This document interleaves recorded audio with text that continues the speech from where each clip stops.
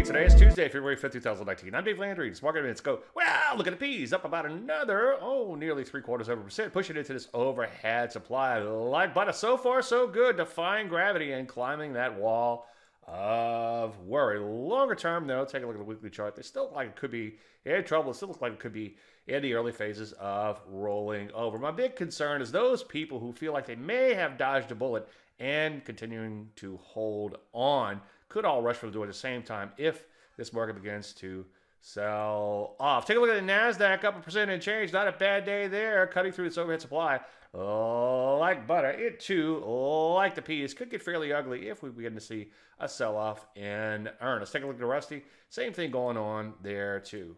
So what do we do? Well, as I preach, take things one day at a time, and obviously it's improving as of late. I wouldn't rush out and buy stocks in general, but if you're selective, there are a few speculative issues and IPOs that are beginning to set up in here. Other than that, just sit tight and make sure you honor your stops. Any questions? As usual, Dave, DaveLandry.com. I'm Dave Landry, and you started Mark Bennett.